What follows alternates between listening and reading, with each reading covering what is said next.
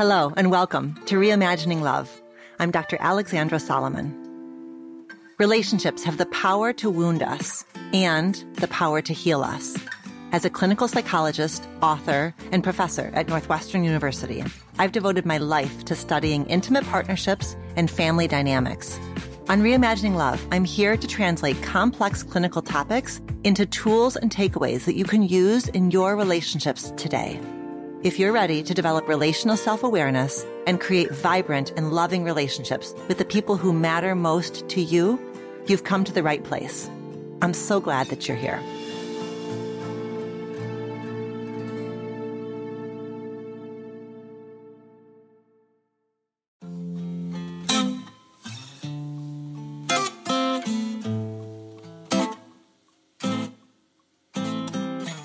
Welcome back to Reimagining Love.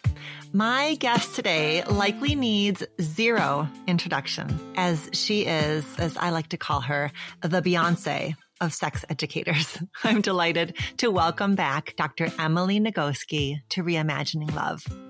Dr. Emily Nagoski is the award-winning author of the smash hit New York Times bestselling Come As You Are, the surprising new science that will transform your sex life, and the Come As You Are workbook.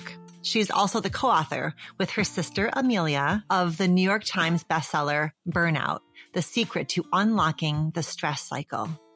Emily has an MS in counseling and a PhD in health behavior, both from Indiana University, with clinical and research training at the Kinsey Institute.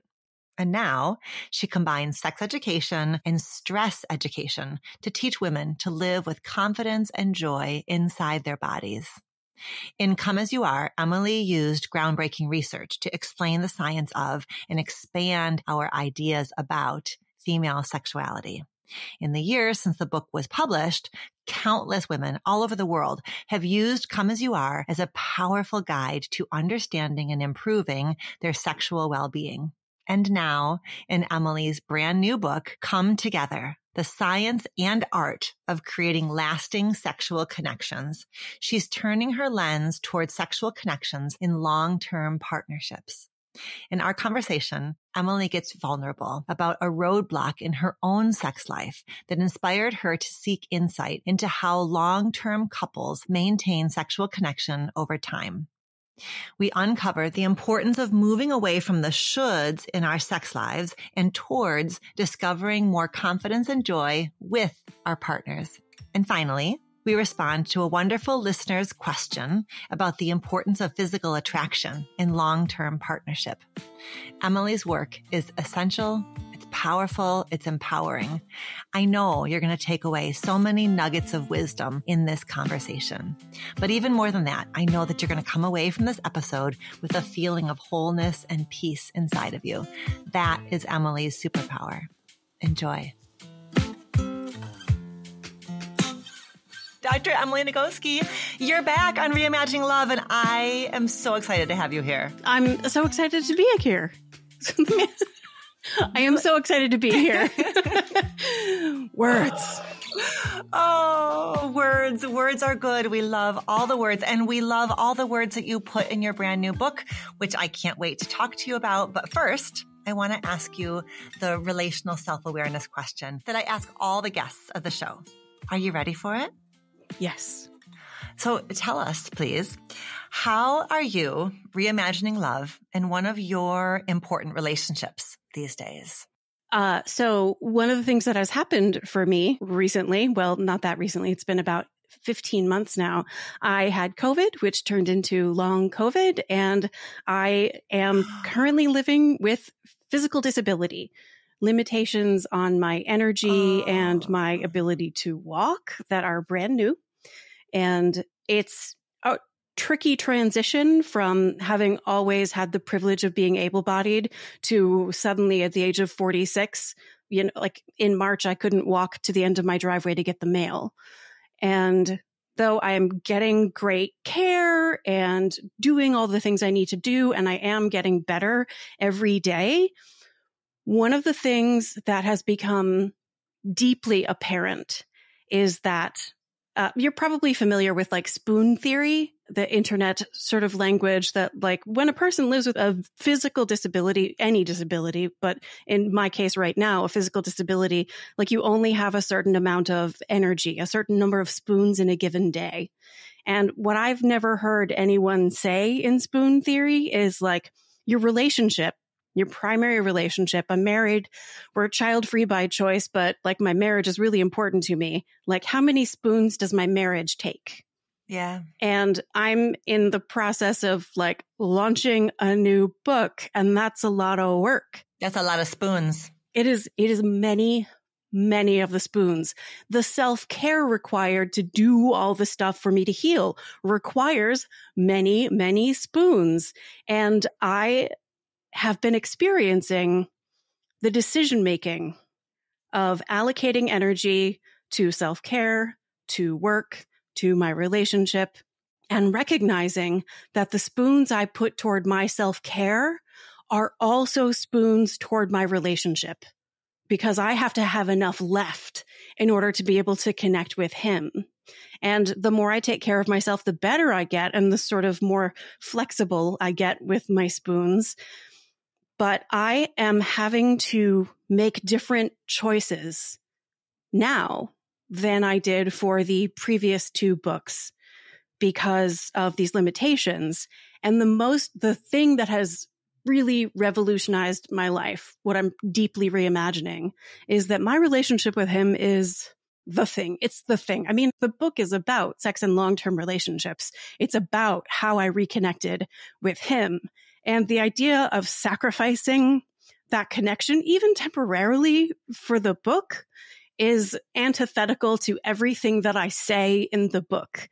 And so I notice myself limiting the choices that I make in order to promote the book so that people can hear about it, which is a cost. And that's how I love my husband. It is, even as you hold the grief of that, you hold the pride of it, because you know that you are walking your talk, like in the deepest of ways. You know, I hadn't thought about it as walking my talk, and I'm glad you noticed the grief of it. It's rough, the transition of like losing capacity. It's gotta be. And like, I wish I had infinite energy, and there is nothing I wouldn't do for my relationship. So the weird thing so writing a book is really hard. The origin story of the new book is that writing Come As You Are was so hard that the stress of it obliterated any interest I had in actually having any sex. It was like this deep irony that I'm this like sex expert, sex educator, and like my own interest in sex is just on the floor. And so when I was done writing the book, I did what anyone would do. I turned to the peer-reviewed research on how couples sustain a strong sexual connection over the long term. And I learned a bunch of stuff that completely flipped my brain inside out in my understanding of what sex and long-term relationships looks like. And now I have written a book about it. And oh yeah, the deep irony that writing this book was also so stressful that I lost any interest in actually having any sex with my long-term partner. The good news this time is that when I got done, I had 100,000 word manual of how to find my way back to our erotic connection. That included information about what to do when there's an interabled couple, when one partner has serious limitations. Yep. So even if no one else ever reads the book, it has already made my relationship better. That's beautiful. And I think, for as much as as you talk about the challenges you faced in the last 15 months, my heart is, of course, hurting for you and with your husband and all of these new challenges. And at the very same time, your work is just, at this point, it's just so much bigger than you. And so even if you don't give this book what you gave the last book, like we all got it. We all know, okay, Emily Nagoski is back. She's got something. We're all going to get it anyways, whether you're on every talk show or one talk show, whether you're, you know what I mean? Like, you're like Beyonce at this point, you're too big to fail. We got you. We'll float this one. Not in any way. Seriously. I remember hearing that about Beyonce. Like, Beyonce at this point is actually too big to fail. Like, she can't write a song that won't succeed because she just has reached that threshold. And that's you at this point. Like, your work is bigger than you. And I love that for you because you can stay cozy, stay tucked in, stay near your husband, stay near your self-care. And this book is going to go do its thing, without as much oomph from you as your earlier work needed. That's really therapeutic for me to hear, actually. One of the things I've been working on is my ability to accept all of the support available to me. I have enough help. Yeah. I have great people in my life. I'm like receiving wonderful care. And the more I open myself up to being willing to accept the care that's available, the better I do. So it's like an area of growth for me, as it is for so many people, particularly so many women who were raised as girls to behave themselves. Yeah, exactly. And I love this framing of like all the people who already have had their lives improved by Come As You Are going to be part of the help of spreading the word about Come Together. So like, I'm not the only one who's like, and with Come As You Are, like right in the beginning, it's just like, hi, I'm Emily. You have no idea who I am, but I think I can help you with your sex life. And like, I traveled so much and I did all the things. And maybe this time there's people out there who already know who I am, who will pick up the message and spread it for me so that my limited body doesn't have to do quite so much. I'm like, this is therapy for me. Thank you so much.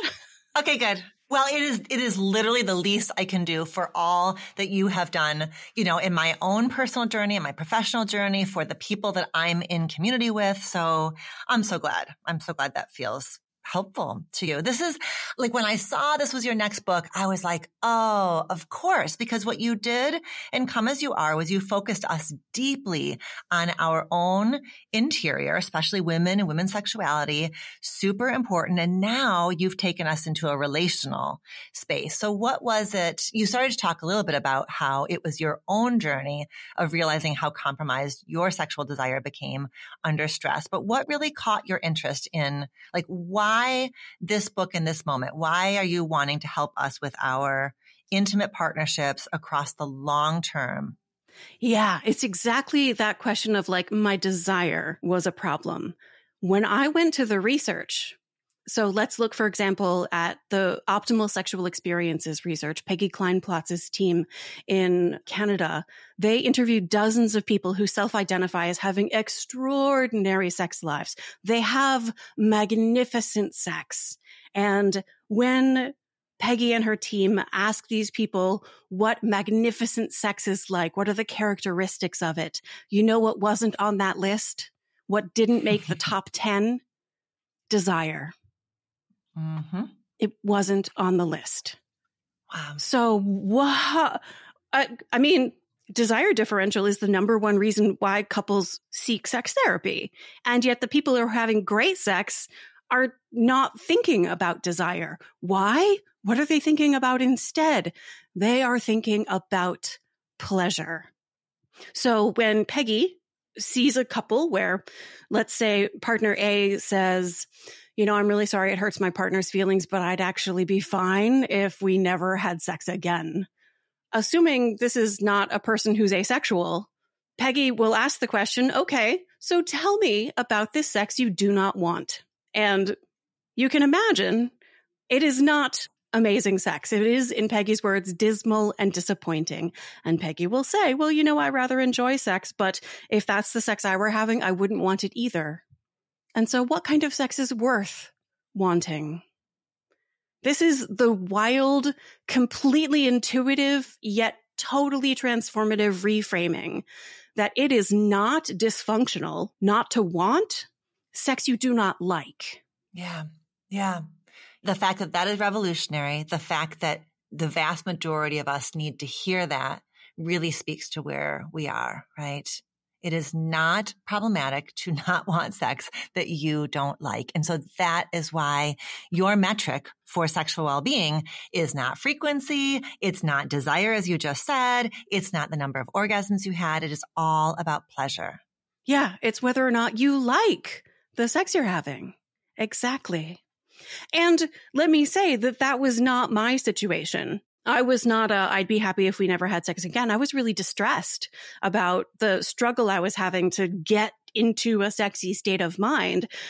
So instead of thinking, well, it'd be fine if we never had sex again, I would have gone into therapy and been like, I know we would have such good sex. We would have so much fun. It would be delightful, joyful, connected. If only I could get there, if I could get off the couch and out of my pajamas and into bed, like if I have lost the ability to I cannot. And I don't know how to get there because I'm stuck somewhere. I had to figure out where I was stuck and how not just to get unstuck, but how to get from wherever I landed when I was unstuck into a sexy state of mind. And there's 2 solid chapters about the tool that I used to do that, which mostly has to do with recognizing that I was very stressed out. I was just like locked in the fear space in my brain.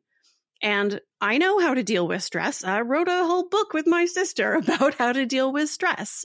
So, and burnout. Right. I complete the stress response cycle. And then what happens? And then I'm somewhere else that's a little bit closer to the lust state of mind. So how do I get all the way to lust? And it was when I figured that out, particularly how I do it with this specific partner, that I'll be honest, even with the COVID, it's better than it's ever been. I love that. I love that. Can you tell us something or a couple of things that your husband, like how did he hold a space for you as you explored and healed and moved bit by bit, step by step in your journey? Like, are there things that you feel like he said or did that were particularly helpful and supportive along the way for you? Oh gosh, he just nailed it every time. Confident hair flip.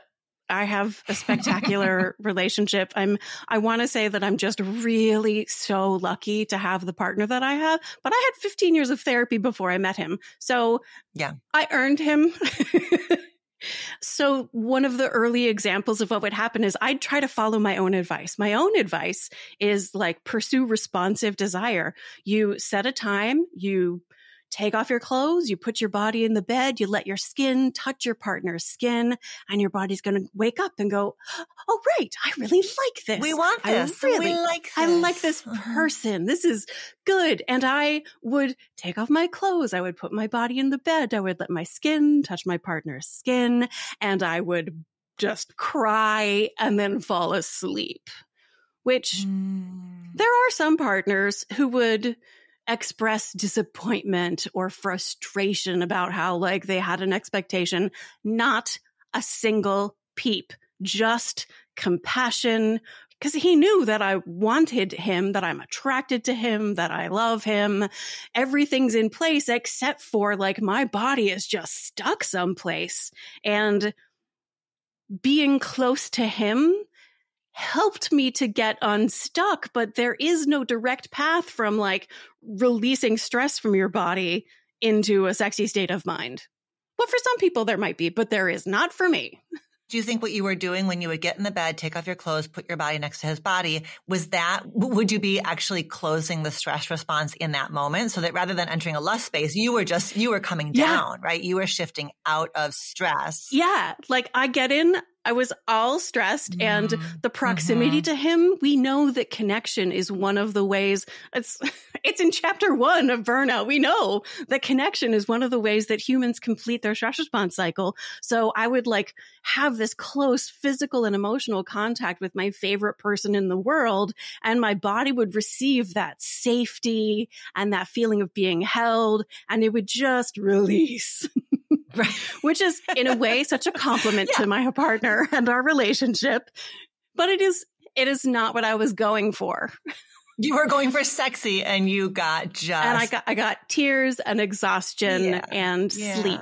Yeah. But he never once put any pressure on me. He never made me feel guilty I criticized myself far more. There was never anything that he said or did that indicated to me that he judged what I was going through. He turned toward all of it with this kindness and generosity and compassion. I have talked to him about like what made him able to do that. And like we kept talking about sex when we weren't having it. This is one of the myths. People think that if you have to talk about sex, there must be a problem. Couples who have great sex talk about it all the time. We kept talking about it, and he knew because I said it. Like, it's not because there's anything changed about our relationship. It's not because there's anything changed about my attraction to you and my affection for you. It's just my body is in this state. And because he felt genuinely certain that like I was attracted to him, that I wanted to be sexual with it. Like I wanted to want sex. Yep. And I just couldn't get there because he knew that for sure. He could stay present for my struggle. Your assurance kept him from taking it personally. So it didn't become sort of this injury or wound that felt personal to him. And then he was able to stay patient and present. He knew, I mean, you were together. The two of you were together looking at the problem, right? I always say every sexual problem is a couple problem. So you had this couple level problem and you were in it together. Sure, it was happening inside of your body, but it was relational. And so he could feel connected to you even as this route that he was not as available as other times had been. Mm-hmm. And the language I use for this in the book is that it's a third thing. It's not that like there's something wrong with me. It's not that there's something wrong with him. It's not even that there's something wrong with our relationship. It's this third thing that we turn our shared gaze toward with curiosity and affection and appreciation. It's like a hobby. Our sex life is a hobby that we share. Just like if we had a favorite sports team that we followed or a favorite sport that we played together, or like we sang in a choir together, like we schedule time for it. We talk about it all the time. Our favorite things about the last time and like the things we hope will go better next time. When we turn toward our erotic connection like it's a third thing that holds us together as a couple, it is so much easier to have these not always easy conversations in a way that avoids shaming and blaming and guilt, because it's just there's this problem that exists outside us. How are we going to fix this problem together? Beautiful. Okay, so in order for a couple to even imagine that space of viewing a desire discrepancy or whatever the challenge is as a third thing, they've got to be able to start to challenge and push back against the myths of normal sex, like all of the misperceptions and all the mythology that we take up from culture and media and family and church and all of this. And you give us in this new book a definition of normal sex. And you say, normal sex is any erotic contact among peers where everyone involved is glad to be there and free to leave with zero unwanted consequences, including emotional consequences, and where no one experiences unwanted pain, either physical or emotional. So can you help us understand this incredible definition of normal sex and why you want us to really latch onto it and work with it? I actually came up with the definition of normal sex, first of all, because people kept asking me, am I normal? I'm sure you get this all the time. Am I normal? Mm-hmm. I know you're going to say that I'm normal, but let me just explain to you my very specific thing. And then really, am I normal? Just so many times. And I was like, what is this normal that people want to be?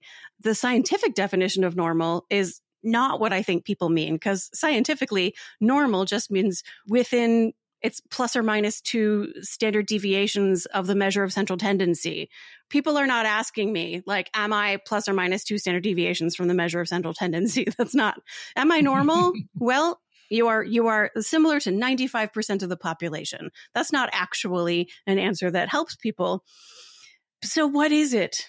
But they also don't actually just want to be normal because, I mean, people don't read a 100,000 word book about sex so that at the end of a sexual encounter, their partner will turn to them and say, that was really normal sex. So what is normal? Normal, I think, is baseline. Like, have I got the bare minimum? And for me, the bare minimum is 100% fully consensual, and it stays fully consensual from A to Z, and no one experiences unwanted pain. That's, for me, the baseline of nothing is going wrong. And I built on that definition for a definition of perfect sex, because people may not want to be told, wow, that was really normal sex. Thanks for that. But they would enjoy being told that was perfect sex. Yeah. And what is that? So my definition of perfect sex is normal sex, which is everybody's glad to be there, free to leave with no unwanted consequences and no unwanted pain. Plus, everyone turns toward whatever is happening right now in this moment with kindness and compassion and confidence and joy. So if somebody wants an erection and an erection isn't happening, you turn toward whatever's happening in this moment with kindness and compassion and confidence and joy. And you could do a bunch of stuff that doesn't involve an erection. Great. You could do a bunch of stuff with a penis that you can do with a non-erect penis that you can't do with an erection. There are many delightful things to do with a non-erect penis. Like, they can be a source of enormous pleasure. Instead of worrying that the erection isn't happening, you turn toward whatever's happening right now with kindness, compassion, confidence, and joy. Orgasm. You want orgasm to happen and it's not happening. Turn toward what's happening with kindness and compassion, confidence, and joy. Perfect. So my crying and falling asleep and my husband turning toward that with kindness and compassion, confidence, and joy. Perfect sex. Perfect. You give us these really specific definitions of what confidence means and what joy means. Will you tell us that? Yes. When I was teaching at Smith, I used the words confidence and joy a lot, and I had been using them for a long time. When I used them in the classroom and a student raised her hand and said, excuse me, Emily, could you please define your terms? And I was like, oh, what do I mean by confidence and joy? So I went home and thought about it for a week, and I came back and I was like, okay, confidence comes from knowing what is true about your body, about your culture, about your relationship, about your sexuality, knowing what's true, even if it's not what you were taught is supposed to be true, and even when it's not what you wish were true. Confidence is knowing what is true. Joy is the hard part, because joy is loving what is true about your body, your culture, your relationship, your sexuality, loving what's true, even when it's not what you were taught should be true, and when it's not what you wish were true. Loving what's true, even when it's not what you wish were true. It is such a reachable definition of joy. I think sometimes we get ourselves all twisted up about joy because we merge it with something that is like giddy, or maybe like some of the ideas we have about how desire should feel. And so when you give us this incredibly permissive definition of joy, what if joy is simply loving what's true? It feels so much more reachable and so much more enjoyable when we're in it, because it's being with what is, with gentleness and warmth. It's just so beautiful. And it is not easy, because a lot of us were we were given an idea of who we're supposed to be as sexual people. We were taught pretty rigid rules about what our sexuality is supposed to look like and how we're supposed to do it. And to turn toward what's true and love it when it's not what you were taught you are supposed to be, that is a radical act of defiance. Daring to believe that this thing that's true about you, who you truly are, is someone worth being, instead of whatever that other person, that phantom self that you were taught you were supposed to be. The should. Mm-hmm. So much of that comes up around gender, doesn't it? So I want to talk a little bit about what you call the gender mirage. Would you say that the gender mirage is perhaps the most ubiquitous and insidious barrier that lives between us and our full erotic potential? So can you start by telling us what the gender mirage is? So I call it the gender mirage because, so the deal with a mirage is that you see it, it absolutely looks like it's there, right? The classic example is seeing water on the horizon in a desert. And so you move toward it because you're dying of thirst and you get there and it's not what was there. You saw it. It looked so real. But when you change your point of view, it vanishes because it doesn't actually exist. It's just an illusion that gets created by the stimulation that is hitting our senses. The gender binary in particular is this mirage. It looks so real. It is so convincing. And we have been taught that it's real from literally before we were born. We were trained into one category or the other, as if it truly is the case that human beings come in one category or the other. And the things that are true of any people in your category must also be true of you. And it's not just that, like, there's something strange about you if something in your category doesn't match what's true for you. It's that you're a failure. You have a moral obligation to behave according to the rules that you were handed. It feels so real, and we actually do praise and punish each other for the ways that we do or don't conform to this mirage that we have constructed around us. And all it takes to get a mirage to go away is to shift your point of view a little bit. You get a little bit closer to it and it vanishes.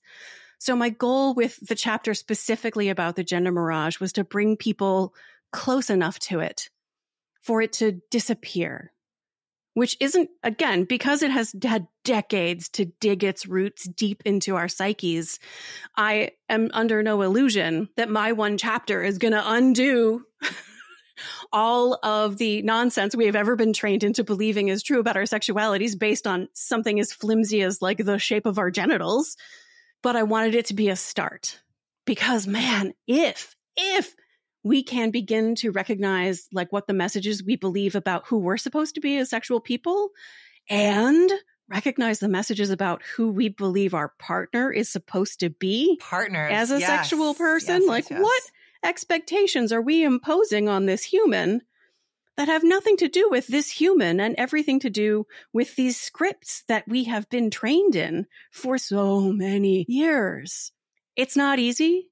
And when you start to clear that stuff out, when you start to like pull it out by the roots and discard it to create space for who you each truly are as sexual people. And again, I recognize that this is effortful and people are probably going to tell you to stop it because you're misbehaving. But man, when you do, this is the road to the kind of erotic experiences that transform the universe into rainbows. I think you do something that is really brave and really important, which is devote an entire chapter to what you call heterosexual type relationships. And that is, I'm so glad you did, because what you say is that, heterosexual couples oftentimes struggle the most with the mirage because heterosexual couples most mimic the mirage, right? They're most aligned. So it feels like, okay, this really, really does feel real. And you get directive. You talk directly to the men and directly to the women. And so can you tell us a little bit about, I guess maybe start with the men. Like, what are some of the things that you feel are most important for men who are partnered with women to keep in mind about their own socialization as well as the ideas they've internalized about the women that they want to be sexual with? Yeah. So for guys, I give two general pieces of advice. One is the advice that my grandmother gave me when she believed I was ready to be in a long-term relationship. She said that if both partners give 50-50, you've got half a relationship. Both people have to give 100%. So when you have that question of like, what do women even want? What does she want? What does she need me to give her so that she can give me what I want from the relationship? The answer is your whole self. The answer is all of you, including the parts that you were taught from very early on you were not supposed to give. The parts that you were taught, no, don't exist. The parts like loneliness and sadness and playfulness, joy, a willingness to be vulnerable and authentic, all that stuff that you were probably very explicitly punished for in other domains of your life, those things belong in the relationship. And then there's the advice that I asked my husband, like, what do men need to know? Like, what do you know that they need to know? Basically, he said that 80% of it is the non-sexual stuff. You want to improve your sexual connection, 80% of it comes from stuff you do that has nothing to do with your sexual connection. It's being there as a partner, paying attention to what her needs might be. I feel like we are living in a beautiful time of awakening, men recognizing all of the invisible labor that the women in their lives do. And things really are changing. I got really worried about the straights while I was writing this book and doing the research. There's a lot of like Facebook groups they're technically like moms groups, but most of what people are talking about is how much they hate. They use the word hate, how much they hate their husband. Yeah. And it's heartbreaking to me that people are in this place.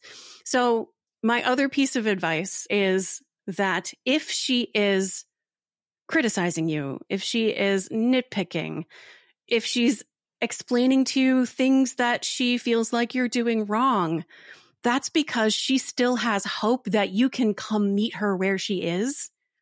She is still fighting to have you connect with her deeply. And for women, I spend most of my section for women talking about men, unfortunately, because that is the lopsided nature of the rules that we get taught, is that women are responsible for all of the emotional stuff. It's our job to be pretty, happy, calm, generous, and unfailingly attentive to the needs of others. And so we get taught that our partner's needs are our job to meet. And if we want men to open up into our relationship, they're going to have needs. They're going to have feelings about the process of unbrainwashing themselves from the scam that is 21st century masculinity. They're going to have feelings like, who even am I if I'm not that guy? And what do I do with all the grief and anger that I have about the opportunities I missed because I was so busy trying to be that guy? And how do I know for sure that you are going to love the authentic me that I'm discovering underneath that guy? And what he needs is for his partner to show up with him and be present and hold space for those difficult feelings, which sounds like it's just recapitulating the same dynamic of like, women are responsible for meeting all of men's needs, but we have to find the balancing point, right? On the one hand, we could slip right back into the job of like, oh, you have these really hard feelings. Don't worry about it. You don't have to work hard to change. No, I can accommodate you. If it's too hard, I can accommodate you. Like, fight against that. Also fight against, you know what? We're doing this like de-binary gender mirage thing so that I don't have to do so much emotional labor. You go do that work by yourself. I don't need another project. That's right. That's right. With a men's group. Right? I hear your call to action. What you're asking for women is not to do it for them, but just like if they are doing it, as they are doing it, as they're deconstructing for themselves, to be patient and present, right? You're not asking for, I don't hear you asking for more of, but I imagine that you are asking women to kind of notice what comes up in them when they start to get what they want, right? It's easier to sort of want something. And then it is changing the rules. And you do you have so many really beautiful questions that you want people to be reflecting on as they work with your book. And one of the questions is like, what do I do when my partner expresses an emotion that I was taught is unacceptable in them? So there's a chance for a woman whose partner is starting to do his work to notice and attend to and be responsible for feelings that may come up in her as he's shifting. Yeah. And this is the trick with change in relationships is if both people are changing at the same time, that means you got to go slower. Mm-hmm. Like if two people are wounded, you can walk each other home with your arms around each other, but you're both limping. And yep. You can still get there. But you got to go really slow. Yeah, you got to have patience for the limitations based on the fact that we are all walking around with these wounds in our hearts, in our bodies, in our souls of the emotions we were denied, the love and connection that we did not feel we deserved just because we were trying to be a good girl or a good boy. Yeah. Oh, Emily. I'm so worried about straight people. I know. Well, I'm so glad you're saying it. I think you're modeling for me right now. I think there's a way in which I get scared to talk about my worry for the straight people because I'm afraid of leaving out the queer people, right? Like I'm afraid of further marginalizing or further, ignoring or not making space for the experiences of queer folk. But I think you're so spot on that there is a unique and particular challenge that is different from the challenges. It's not saying that queer couples are challenged less, but there's something unique and difficult for straight couples right now. 100%.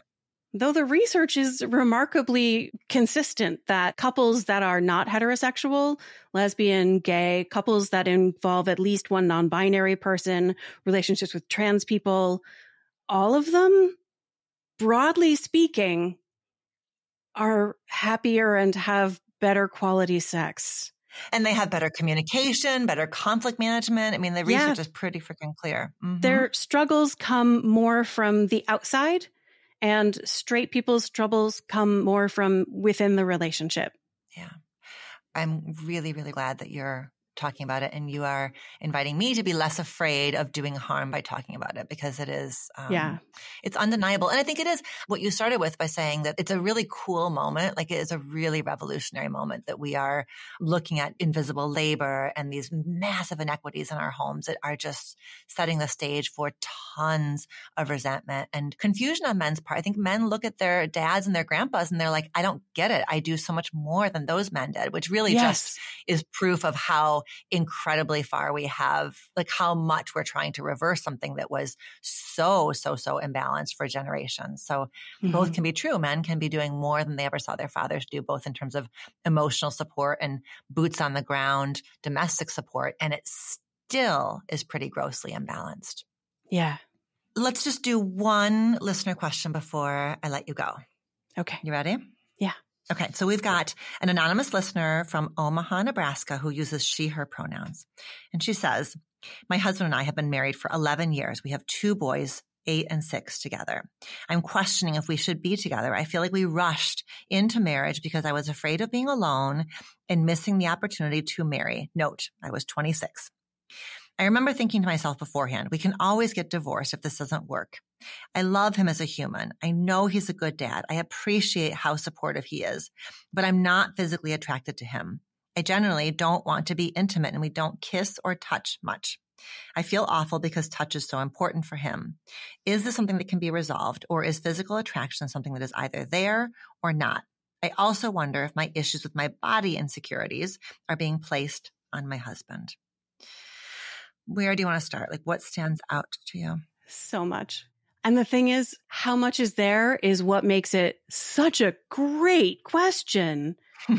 Let me start by saying that I don't talk about attraction at all in the book, except to say when I talk about aging and how bodies change, because the deal with the whole like till death do you part thing is that your bodies are going to change as you age. If you have the good fortune to achieve old age, your body's going to be really different than it was. And people can still be profoundly attracted to their partner, even when their body is unrecognizable from what it was when they first met. So physical attraction is not even really about being attracted to the body. It's about your attraction to the human. So I don't talk about attraction. I talk about trust, which it sounds like they have in the relationship, apart from her holding this away from him. I'm assuming they're not having conversations about this. And that barrier, he's going to feel something missing, though he won't know what it is. And the other thing I talk about in relationships is admiration, where your partner comes home and you, like, when my garage door opens and I know that it's because Rich has come home, I get a little fizzy feeling in my body of like, yay, because I feel so lucky to have this person as my partner. I watch him do his work, and he reads my email for me because I find email really exhausting in this like brain fog state that I'm in. And like when people are like, your husband is so nice, he's so good at email, I'm like, I know. Oh my gosh, I'm so lucky to have him as a partner. You admire him. I admire him so deeply. So it sounds like there is a lot of that. Yeah, she admires him as a dad. Yeah, there's a lot there. And absolutely, physical attraction can be co-created through admiration and trust and kindness and intimacy. And that is why my recommendation, you probably could have called this, is therapy. Create a safe space to have this conversation. I absolutely have come to the conclusion that no good relationship needs to end because the sex is not going the way people want it to go. Right. Because if the biggest barrier here is that she doesn't know how to start to talk about what's happening inside of her, as you're saying, he's feeling something. He just doesn't know what it is. And so then he's got his stories, his fears, his hypotheses going. And so, and the risk here, as is often the case, is that just the space continues to grow and they feel further and further apart. And she feels him pulling away and then she pulls away. And what you're saying here is there's nothing that you're hearing here is raising huge red flags or alarm bells in your mind around this relationship. But this relationship needs to have a different pathway to talk about what's feeling true for her right now. And I get why people are so reluctant to have these conversations. She clearly cares about him enough not to want to hurt his feelings by saying something like, I don't find you attractive. Like, ouch, we are all very tender around sexuality. We do not want to hurt each other. We are all like so ready to feel criticized at the least brush in the direction of the sex isn't going the way that I want it to, which is why therapy, like creating a safe space, it might actually help for her to do individual therapy first to work through like, what is the language I can bring? This is how I did it with my partner. I had individual therapy first so I could figure out what language to bring to my partner to make sure he knows it's not him. There's a thing in me. And maybe she feels like it is him. Here is a thing I don't say out loud very often. I too was thinking, we can always get a divorce when we got married. And when we were struggling at the most, part of me was like, this is very hard work. We could just get a divorce instead.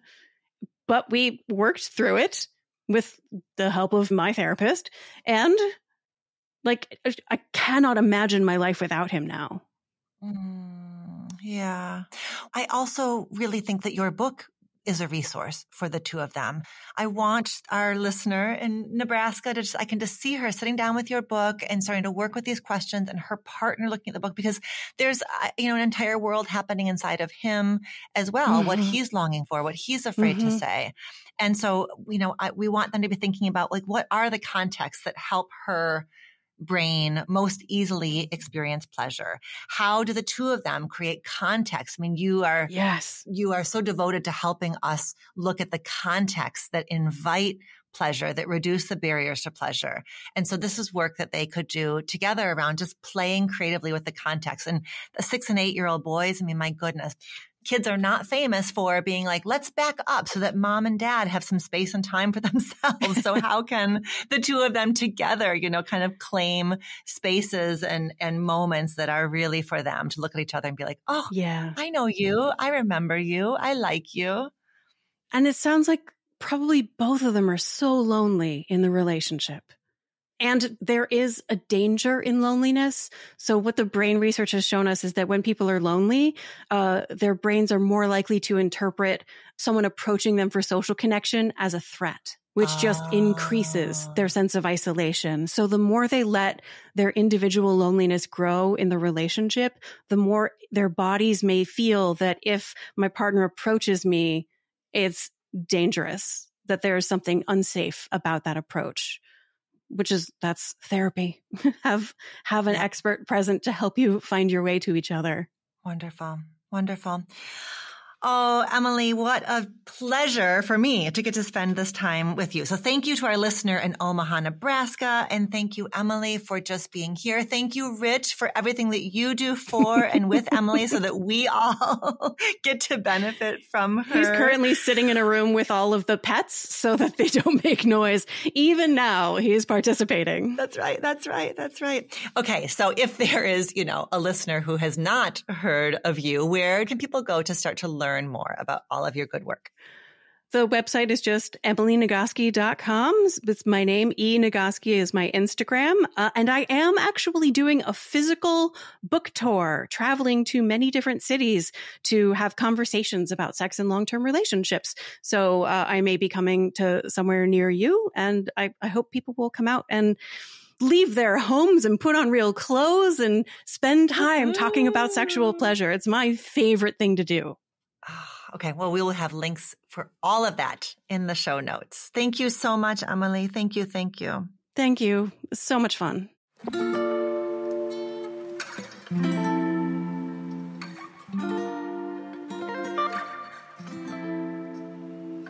Thank you to Dr. Emily Nagoski for joining me here on Reimagining Love.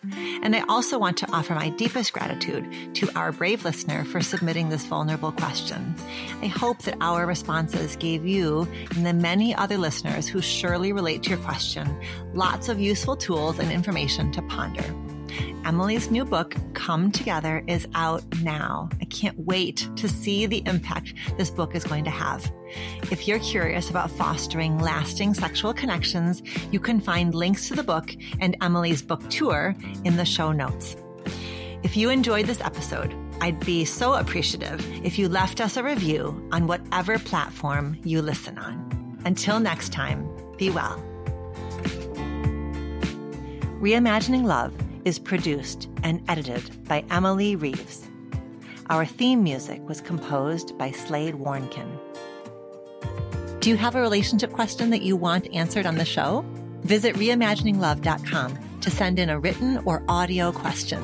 Questions can be about intimate partnerships, family relationships, friendships, you name it.